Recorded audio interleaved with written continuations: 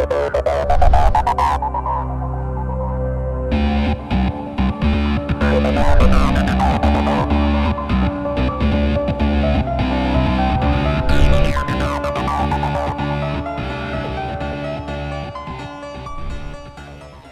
awake and enjoy Mr. Stephan Kinsella.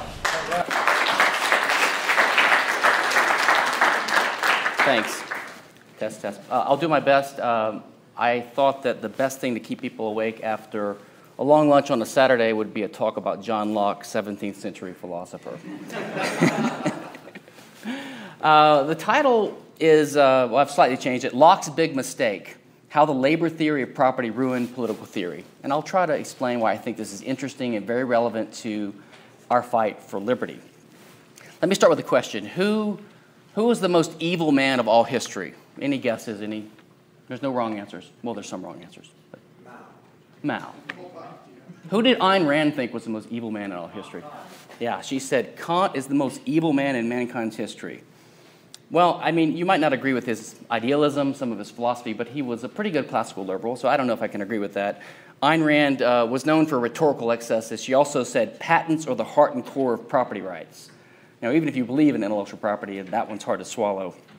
But I'll give her some credit, too. She also has a rhetorical line that I love in her money speech, which was, run for your life from any man who tells you that money is evil. That sentence is the leper's bell of the approaching looter. Love that line. I feel that way when people say they disagree with the idea of self-ownership. I'm like, well, I'm going to keep an eye on you.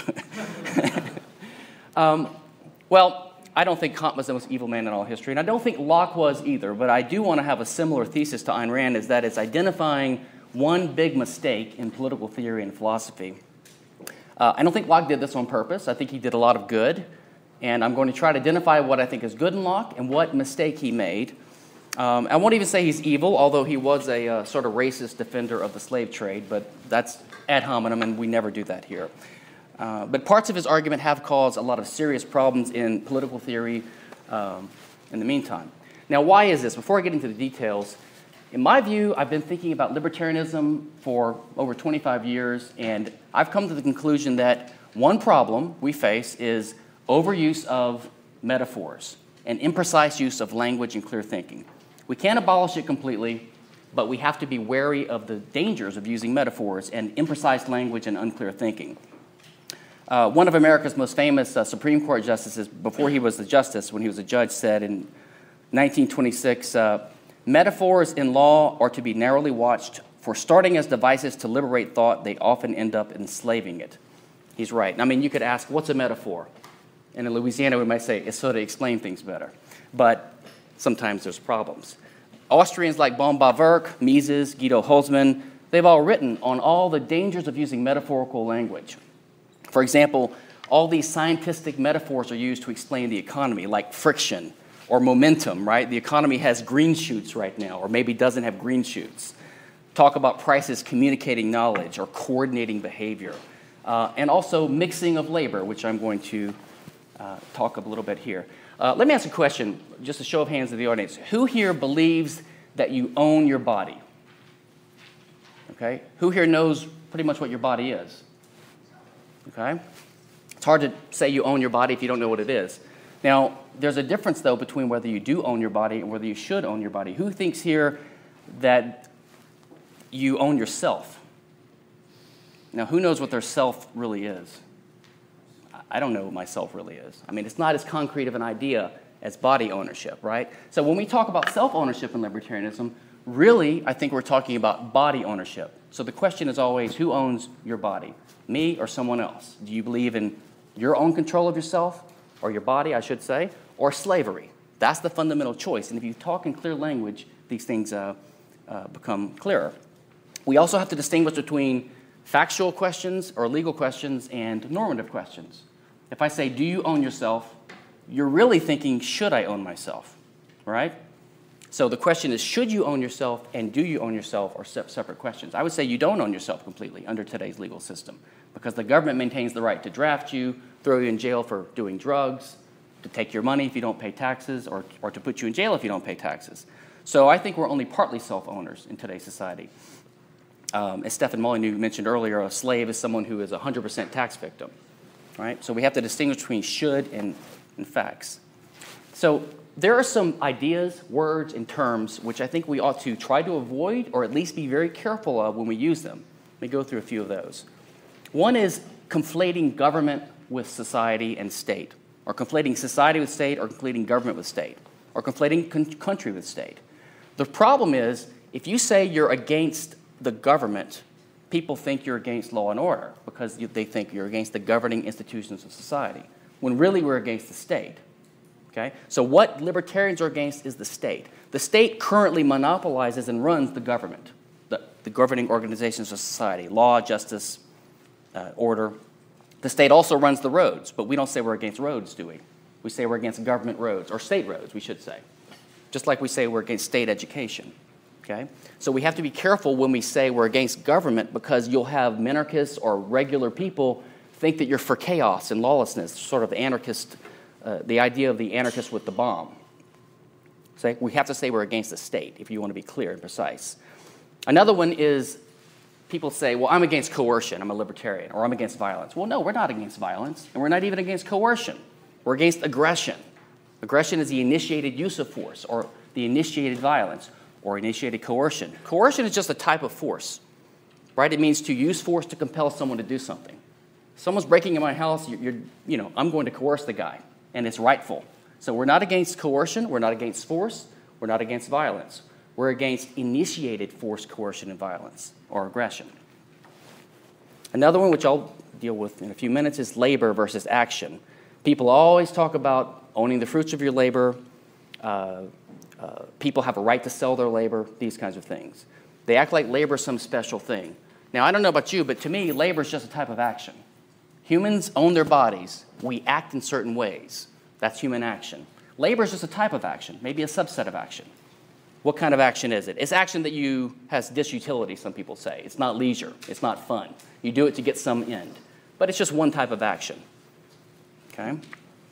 And then there's, of course, intellectual property, which begs the question just by saying it that way, right? Some of us don't think it should be property, so don't call it property to prove that it should be treated as property.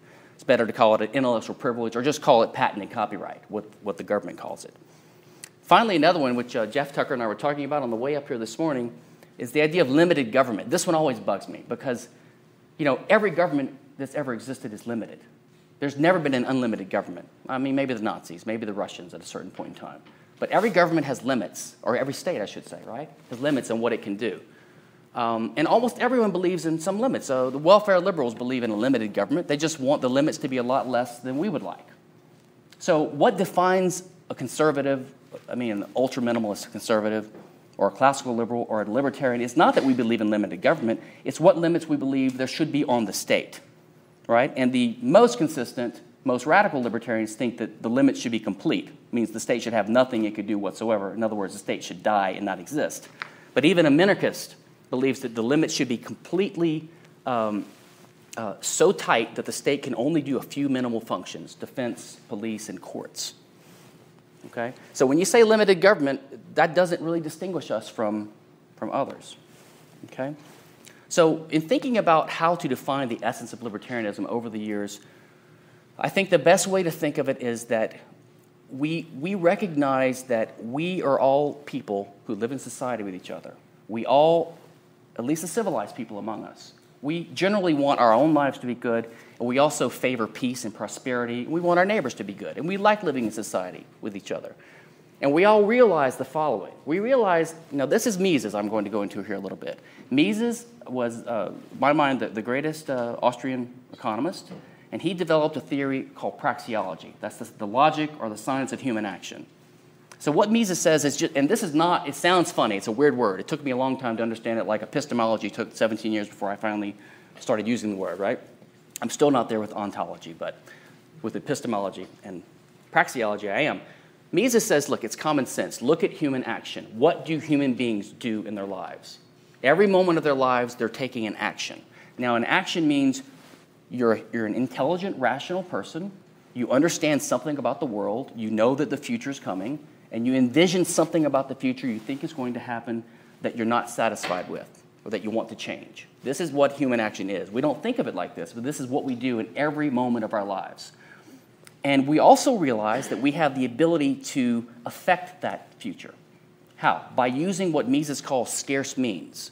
These are things in the world that you can use to change the course of the future, including your body and including things that we find, tools, basically. And we have some understanding or some knowledge in our mind that we've accumulated from human civilization and from society in the past, from others, from learning, from emulation. We have some knowledge about what we think is coming, what we think might satisfy us better than what would come if we don't take an action, and what means are available and how they will causally change things. So that's what human action is. It's understanding, making a choice, grabbing some kind of means, and employing that means to change the future. This is how we have to understand human action. And within that framework, we can understand libertarianism is the idea that we understand that these means are scarce. Scarce means rivalrous. It means only one person can use this thing at a time. Otherwise, you'll have two or more people fighting over this thing, clashing over it, having conflict, violent disagreement.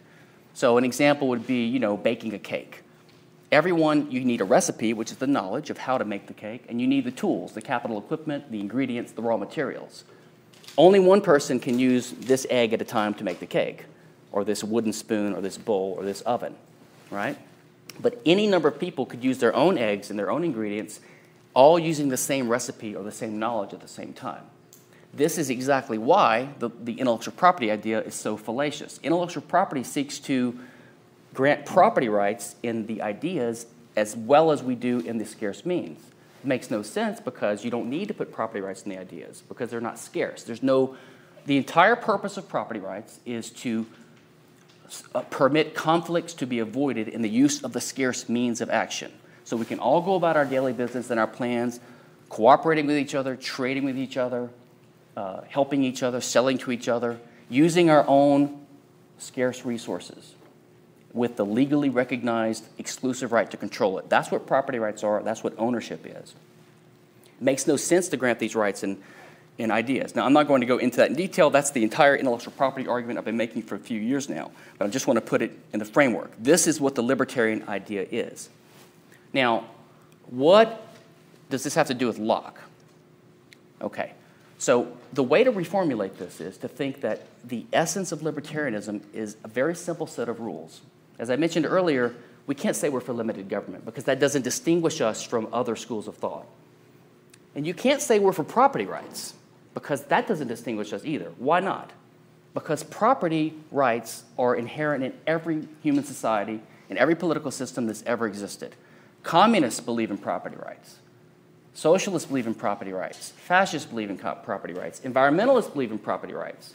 Welfare liberals believe in property rights. We believe in property rights. What's the difference? How they're assigned. That's the difference. So we look at the world and we see scarce resources that need to be controlled by someone, by the legal system, so that they can be used peacefully, productively. And our rule is simple. It's the Lockean rule.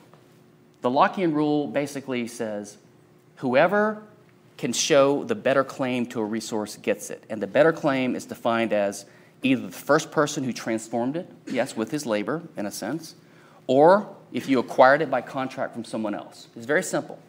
Contract plus first appropriation. Now, what's the reason for the first appropriation rule? Now, Locke spelled this out in his argument.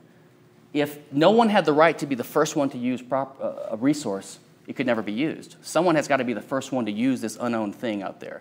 And if he's got the right to use it, then he's got a right to keep it because otherwise the second guy can take it from him, which is not a property rights system. That's a system of violent clashing. So it's almost like the Misesian monetary regression theorem, right? When you trace back the origin of the value of gold-type money to its pure commodity, non-monetary use. It's like that. You can see who's got a resource now, trace the title back to the first act of appropriation. This is what we say. Now, you could add one more rule. You could say that if someone commits an act of aggression, some kind of tort, you harm someone else, you violate their rights. Because you perform that action, you have you've incurred an obligation to compensate them, right? So they might get a claim to your property because of that. So we could modify the rules. The person who owns a resource is either the person who acquired it by contract from an owner, or who first appropriated it, or who acquired it because of some act of crime by the original owner. Okay? Other than that, there's no other ways to own property. Now, what did Locke say? What Locke said, he basically said this, but he had some extra stuff in his argument. Locke said, God created the universe. God owns the universe. God created Adam and Eve. He owned them. But God, in his benevolence, he's apparently a libertarian, granted dominion of all the unowned resources that he created to men. So within the human sphere, whether there's a God or not, whether you care that God's our slave owner or how you look at that, the point is that there's a system set up where the rule is that each man is a self-owner. That's what Locke called it. And remember, the danger of saying self-owner, better to say he's a body owner, because that's the resource in dispute, right? I care if someone stabs my body, not if they stab myself, okay? So every person is a self-owner, and then here's what Locke said, and here's the problem, I think, with Locke's argument. Locke said, if you own yourself, then you own the labor you perform with your body or yourself. First off, I'm thinking right now it's a critical libertarian legal theory, legal theorist who wonders what words mean. Like, I'm kind of a nagging feeling is, what does that really mean to own your labor? But I'll go with that. And then Locke says, so you own this labor. Now, I'm thinking like a substance, emanating from myself. And so if it mixes with something unowned, well, I own the labor, so the only way I can keep ownership of that labor is to own the thing it's mixed with. Otherwise, you're taking my labor away from me, right? So this is his argument for why we can appropriate unowned resources. Now, David Hume, writing later, that Locke was in the 1600s, Hume was a little bit later, pointed out, and I agree with Hume, Hume pointed out that this argument of Locke's is overly figurative or metaphorical. We don't really own our labor. We own our bodies. If you own your body, that means you have the right to perform whatever actions you want with it, and you can use those to sell your services to someone. But think about it. If someone pays me to sing a song, they give me $1 after I sing a song for them. The song pleased them. But do they own the song now? Are they in possession of a song? No, they're in possession of a memory. Can I say that I gave them a memory? I suppose, but I didn't really own a memory that I transferred to them. This is all completely imprecise, metaphorical stuff. And you don't need it. It's unnecessary. As Hume pointed out, Locke's argument works if you simplify it and you take out this stuff. Locke's argument works because, for the reasons I mentioned earlier, the libertarian reason. When you have an object that is disputed or contested, a scarce resource, then there really can be no other answer than that the person has a better claim to it that was the first one to appropriate it. Because if you don't give him that right, then, as I said, no one could ever appropriate anything in the first place. Or they would appropriate it with violence and people squabbling over it, which, again, defeats the purpose of having a legal system that permits resources to be used in a conflict-free way. Okay? So this is the problem. Now, you might say, well, he could have worded it better. But what's the problem with this? The problem is this entire mentality, this entire approach has led to a deep, vast confusion that has contaminated and infected political theory ever since his day. Arguably, it also at least partially contributed to the rise of a related doctrine called the labor theory of value, which is more of an economic idea, which is what contaminated Ricardo's and Adam Smith's and then Marx's thought. Right? The labor theory of value has this mystical idea that, the value of a product is based upon the labor that went into it. Now, there's several mistakes here. Number one, value is subjective, right? There's no value in things. So right away, he's thinking in intrinsic value terms. Makes no sense whatsoever, as Menger and the Austrians have shown, right? And furthermore, you don't own labor. Labor is not a substance. And, of course, the idea that you have two laborers who mix their labor with two objects, one's high quality, one's low quality. If this guy put 100 hours into it and this guy did it in 10, they're not going to have the same value. So then you have to reverse engineer your theory and say, well, now we have to have a multiplier coefficient on this guy's labor. So then you just kind of have a contorted theory. Anyway, that's the labor theory of value, which resulted in communism and hundreds of millions of deaths. So, if Locke's to blame for that, I guess we could say he's a little bit negligent. But I won't blame Locke for that because, you can trace these ideas back to Muslim thinkers back in the 1200s, a long time ago. But there's some evidence that this idea of labor as this thing people can own, this metaphorical approach, did lead to the Marxian labor theory of value. But the problem with Locke is the labor theory of property. Again, the idea that you own things that you mix your labor with. This is obviously not true. For example, if I'm an employee of a company, which Marx would abolish, I guess, right? And I'm paid to mix my labor to build a chair out of the employer's wood and nails. Well, I mix my labor with it. Why don't I own it? Well, because there's a contract, and I never owned it in the first place. Okay? So the problem with the labor theory of property is it has led to this idea. Libertarians will say this all the time, sort of casual thinking, not very precise. They'll say there are 3 sources of property ownership. Number 1, if you find something, original appropriation or homesteading, right? Locke's idea, the libertarian idea. Number 2, by contract, by contractual acquisition. They're right about that. If you want to mention a third, it should be some kind of aggression, which I mentioned can trigger a property title transfer, but that's a way of transferring title that exists already. So let's say finding something or by contract from a previous owner. And then they'll say the third way you can own something is by creation. See, what they're doing is they're going back to this labor idea. They're mixing things together. They're thinking humans are productive. We labor. Our labor, our intellect, our intellectual creativity helps create things of value. And just as I labor in a field and make a valuable firm out of it, I must own that because I labored on it, which means I own anything that I create with my labor. You see how they go from one argument to the next? They never stop and ask the question, well, what's an ownable thing in the first place? And then sometimes they'll argue by possessives, the most maddening thing. Like, well, if I don't own my labor, who does? Well, the word my means I have to own it. I mean, I have a wife, my girlfriend, my job, my customers. Do I own those because there's a possessive? No, sloppy thinking. So another dangerous word that I wanted to get to is the word property.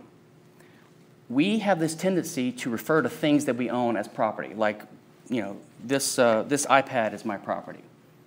Now, I think it would be better to say this scarce resource, I have a property right in this scarce resource, or I own this scarce resource. Because when you start saying that's my property, look, think about why the word property was used in the first place.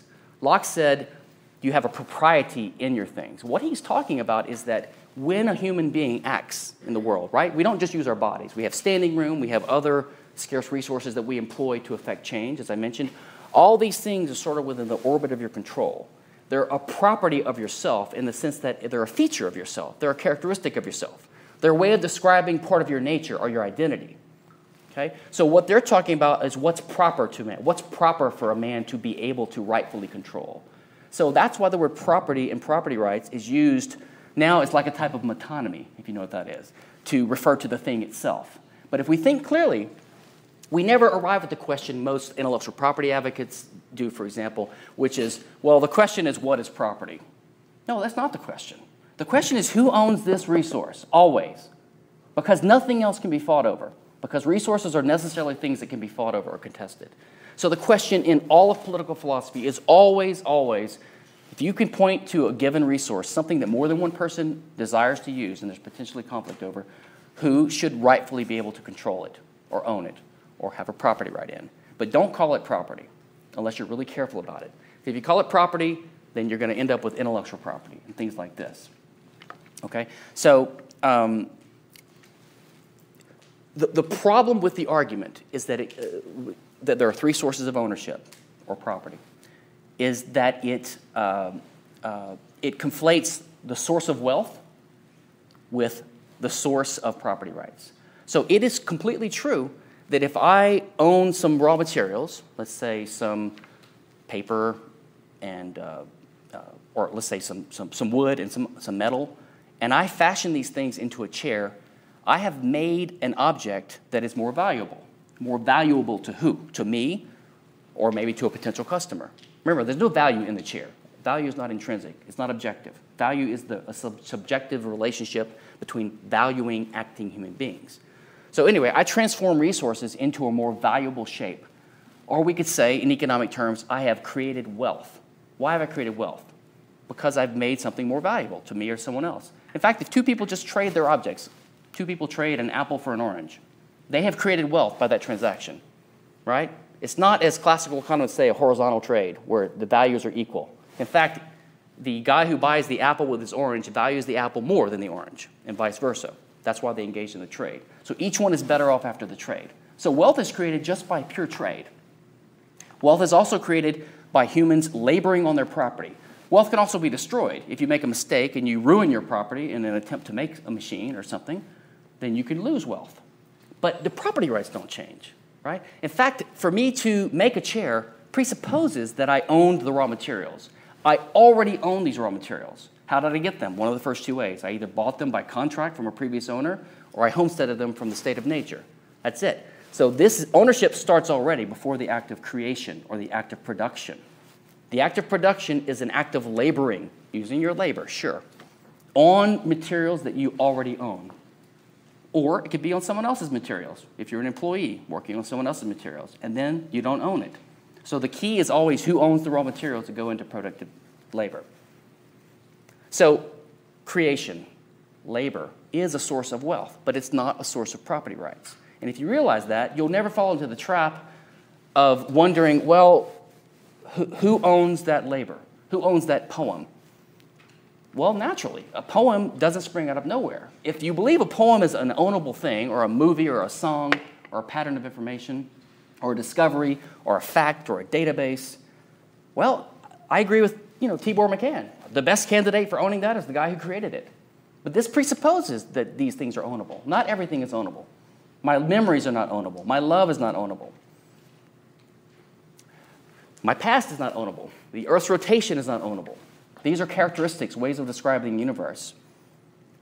You could say, as a practical matter, that I own my actions or I own my memory because I can control them. But if you say it like that, you make the mistake of double counting, right? Because you're saying, well, I own my body and I own my actions. Well, no, you have the ability to control what actions you perform because you own your body. It's a consequence. It's derivative. It's not a separate, independent thing.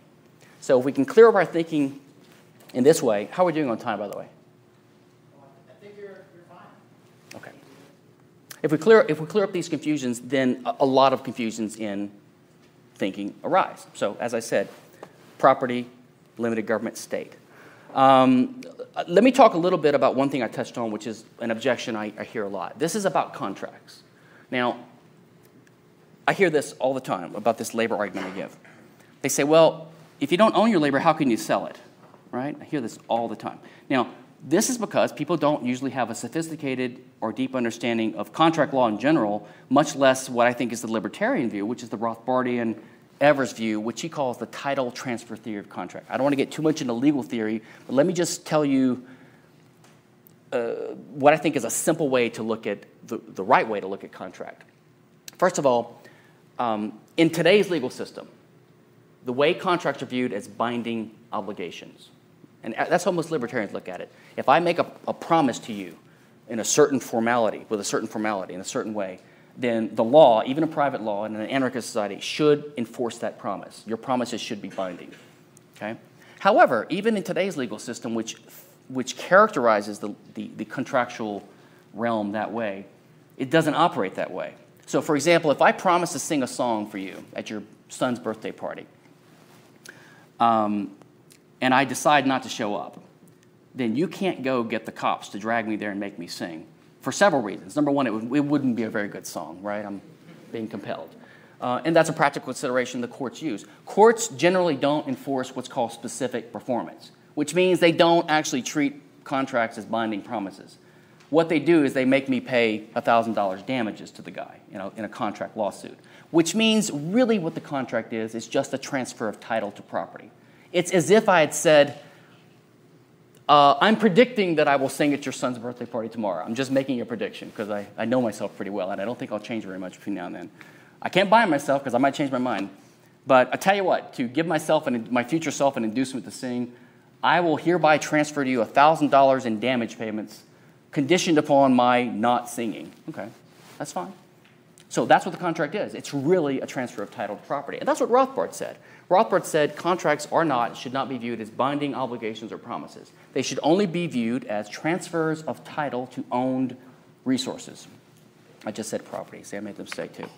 And if you think about it, this is perfectly consistent with and an outcome of the two sources of property rights, the Lockean idea that I mentioned earlier, which is the idea that you own things because of first appropriation or by contract. So contract here means the owner of a resource has the ability to give up his ownership of it in favor of someone else, to transfer it to them. That's what contracts are. That's how they need to be viewed. So how do we reconcile this with the idea that you can sell your labor, like in an employment contract or a service contract? The problem here is the person making the objection to my argument, the person arguing for IP in effect, the person trying to argue that labor is an ownable thing because you can have a contract regarding it. What they're doing is they're thinking in terms of the standard simple contract like the apple versus the orange, right? A typical contract would be two people exchanging titles, apple for orange, okay? It's an exchange. It's a contract. But remember, the definition of contract I mentioned doesn't talk about exchange. It just talks about transfer. So if I give my niece a $1,000 gift to go to college, that's a contract. It's a transfer of title. It's not an exchange. Not really. I mean, you could say I get pleasure out of it, right? But it's definitely not a bilateral exchange. It's a one-way exchange. And this is how we have to think of employment contracts or service contracts. The sale of labor is another dangerous, confusing metaphor. The sale of labor is not really a metaphor. It's not really what happens. It's not literally true. What's happening here is people are analogizing this labor contract to a regular exchange. And they're thinking, well, if there's something being sold, there must be an exchange of title. And what's being sold? Title to the labor. No. It's like the example I gave earlier about the singing. What's being done is the buyer of my services, you could say, knows that I own my body. He knows I have the power to decide not to sing, or to pay in his expense or not pay in his expense. He knows he's got to motivate me to do what he wants me to do. Just because this guy wants something and is willing to pay for it doesn't mean that thing is an ownable good. He might want it to rain tomorrow. He might want there to be national, peace in the world tomorrow. These are the ends of action, but they're not ownable things. Scarce means are what we use to accomplish ends. They are ownable things. The ends of action are often intangible. I mean, I might pursue a girl and buy her roses because I want her to go out with me. I want her to marry me and be my wife. But that end is getting a wife. It's got nothing to do with an ownable thing. So we have to give up the idea that just because you pursue something and you pay money for it means that the thing you paid for is an ownable thing. There's the same thing with a service contract. I want this guy to sing a song. So I know that he's going to refuse to sing it unless I compensate him. So I make a deal with him. I say, if you sing, I will transfer $1,000 to you. In other words, I hereby transfer $1,000 to you conditioned upon your singing this song. If he sings it, he triggers a condition, the money transfers. Did he buy the song? No. Did he buy the singing? I guess, in a metaphorical sense, as long as you keep in mind that no title was transferred back. It was an outcome that I wanted. Okay? So the argument goes, well, you have to own something to sell it. So I just think I showed why that's incorrect. So the fact that there's labor contracts doesn't show that labor is ownable. Okay? Now, the opposite would be what Walter Block has argued with me before. He says, well, if you own something, you have to be able to sell it, which goes towards voluntary slavery, right? So he says, Stephan, if you own your body, then surely you can sell it in a slavery contract. It should be enforceable. So his argument is that if you own something, you have to sell it. Now, what's the assumption here? The assumption is that ownership implies the right to sell, but it doesn't. Ownership means the exclusive right to control something, right? You have to have something else to make something sellable. And in my view, this is a little bit of a tangent, but my view is there are two ways of acquiring two types of property. One is your body. We own our bodies not because we homestead the bodies. We don't acquire our bodies. We can't exist without our bodies. Okay? That's part of our identity or our essence, our existence. There's another reason we own our bodies, and that's because we have a close connection to our bodies. We have a unique, direct control over those resources. Okay? So it's not homesteading. Locke alludes to this a little bit with the idea that God gives everyone the propriety to themselves. He doesn't talk about homesteading there, really. Okay? And for things that were previously unowned out in the world, we own those because we have first appropriation or some contract after that. Okay? So for all these things, the first idea is that ownership means you have the exclusive right to control it. Nothing in that implies the right to sell. Not immediately, not directly. But then we recognize, well, this thing was unowned before. I'm the one who acquired it. I have the right to abandon this thing, right? I can unown it, so to speak. I can return it to the state of nature. And because of that power, which is an implication of the nature of these scarce resources and an implication of how we come to own these things, that gives you the practical ability to abandon it in favor of someone else. You know, I can take this apple, and instead of throwing it into the woods, I can hand it to you.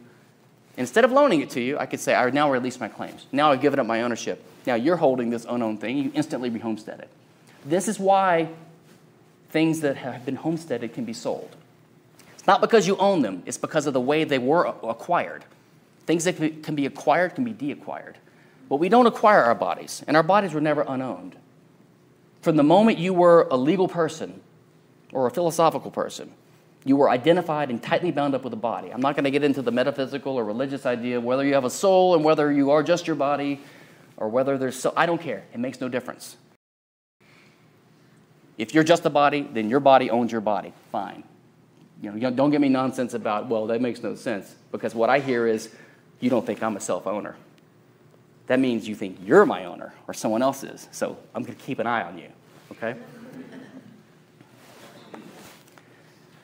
How much time do I have for Q&A? Okay. Let me mention one thing for 2 more minutes. There are some libertarians like Adam Mossoff, Richard Epstein. They're trying to rehabilitate Locke. They're trying to show that Locke did believe that intellectual property was a natural right, which he didn't. It's wrong.